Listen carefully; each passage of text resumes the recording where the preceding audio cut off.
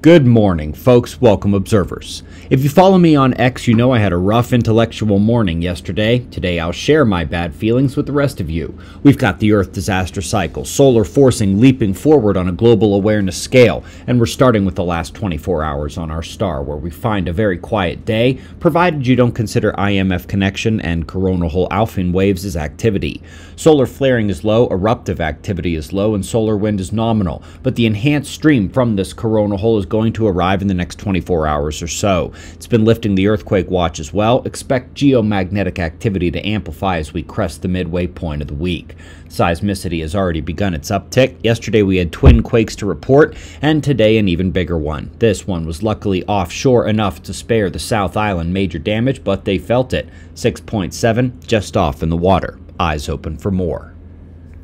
Promised more from the upcoming EGU conference, didn't I? Well, how about this? An Elon Musk level launch forward in inclusion in official climate models. Is it complete? No. But the inclusion of energetic particles and their impact on ozone and the top-down forcing opens the door to crush the fraudulent narrative that has ruled our media for 4 decades.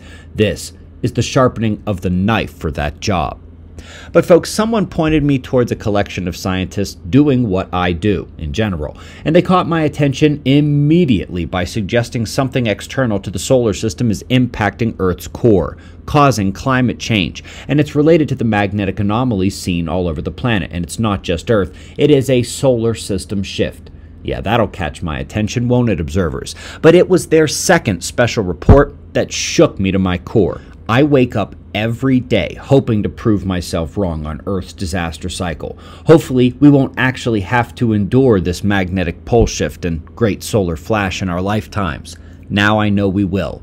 Earth's magnetic poles are about to have a major acceleration. They found a way to look at the data. I live and breathe in a way I never thought to do before. And it's going to be unlike anything we've ever seen before. There's now a 50-50 chance in my mind that the very next geomagnetic jerk, not more than 3 years away, will be the one that sends us over the edge, leaving only a few years left after that. And what's worse, if they are correct about the Siberian traps reawakening, the greatest volcanic event in Earth's history, then this will be the worst disaster cycle since the Blake event over 100,000 years ago. Let's hope not.